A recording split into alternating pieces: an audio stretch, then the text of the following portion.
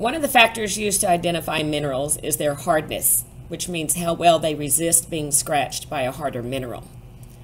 So what we're going to do is go through and show you the steps that we would take to show hardness for the minerals. This is talc. This is listed as number 1 on your list.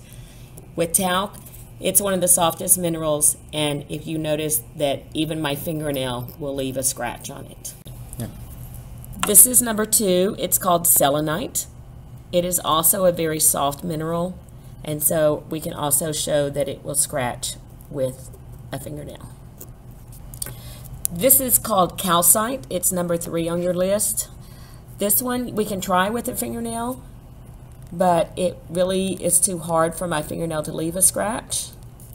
So for the next step, we would try a penny, which is made of copper, and we'll find that if we press hard enough, you see it leaves a scratch mark.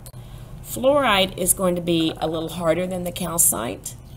This time the penny is not going to scratch it, but if we take the fluorite, we can scratch the penny.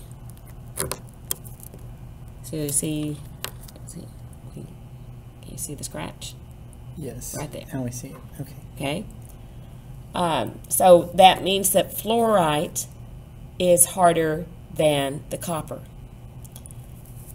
Then we can also, but we can find something that's harder than the fluorite.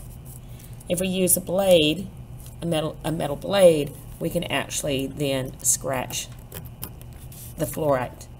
So it takes this is going to be harder than the fluorite is because the blade scratches. Okay, we're getting a little bit harder. This is called apatite. This is number 5 on the list. We're going to find that the blade will also scratch it. Now this one's a little bit harder to see. The great blade will scratch it.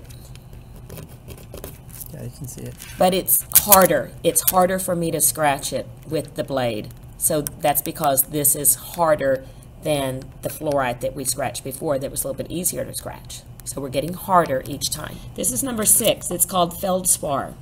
This time, where we were able to scratch the others with the blade, this one is not going to scratch with the blade. If I press down, even pressing down on it, I can't get it to scratch. So that means this is harder than the blade. But if I take a piece of glass, the feldspar can scratch the glass.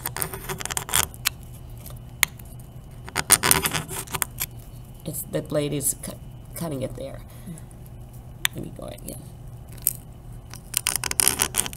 Yeah, you can see that really well.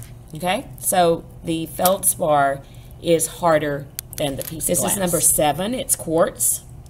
And this one is also going to be harder than the glass, but it should scratch the glass a little bit easier because it is harder. Let's see if it does. Very definitely cuts through the glass much easier than the feldspar did. Where we had quartz before, this is number 8. This is topaz.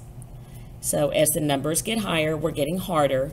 So now we're going to take the topaz and see that to prove that it's harder, it will scratch this quartz.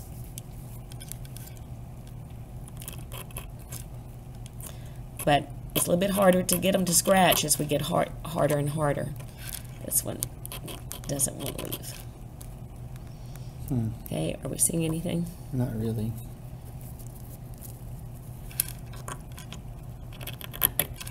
Yeah, there it is. Okay, right there. As we get harder, then they are harder. And so we're not going to get as easily a scratch as we did before. Number 8 again was the topaz. Number 9 is called corundum. Corundum is one of the hardest minerals that we have. And we're going to see that it does a pretty good job on scratching the topaz.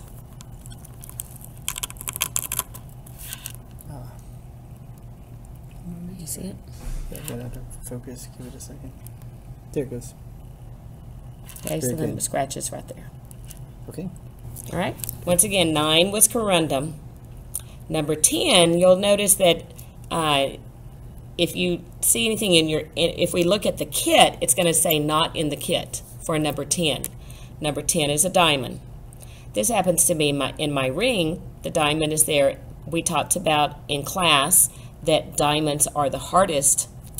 Diamond, if I could get to the diamond, to the edge of it, it would scratch the corundum, because diamond, again, is the hardest mineral that we have. Talk about in your group what can cut or what's going to be able to scratch the diamond. Think about it.